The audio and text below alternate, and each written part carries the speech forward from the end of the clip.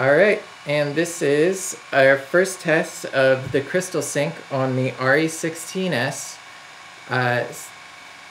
Crystal Synced motor from Pluriboom, and this is the sort of prototype version of it. We've got the 24 and the 48 frames a second on this one. And we will be able to flip up the power switch to turn it on. And there's also going to be a USB port here that you can plug into and modify the code on the motor if you really want to. It's got our logo on the front and some nice little things here. And here we're going to do a little test of running the motor. So we'll plug it in, and you can use any sort of just like 12-volt battery pack that you want to power these things. And you'll see that there's a nice little light on the front, and when we start running it, that light will turn red and then switch over to being green to tell you that it's at crystal sync speed. You can see now the light is green, so it's running at crystal sync speed. And you can also speed it on up to 48. You'll see here. Oh yeah, look at that. So you've actually got two different speeds, two different crystal sync speeds that you can run at with the Pluriboom Crystal Sync Motor. And it took me a while actually to like source all the different parts that could actually fit perfectly into this sort of enclosure that I designed.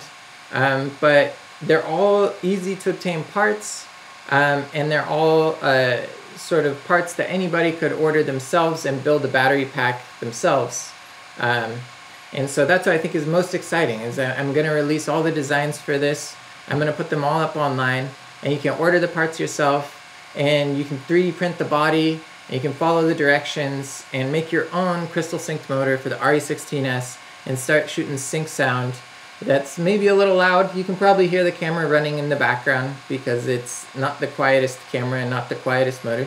But it is doing its best to stay up to speed with the crystal synchronization, and so we'll see. This is sort of a test to find out if, and you know there's probably another good test is I'll probably do a clap right now to see if it matches up perfectly towards the end of the roll as well as at the beginning.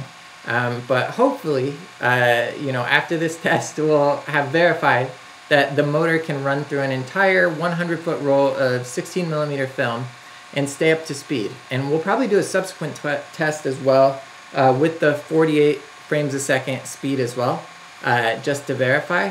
But yeah, it's got like quite a few, you know, little niceties for being such a compact motor. And then I guess another good test would be to bring it in really close to my face.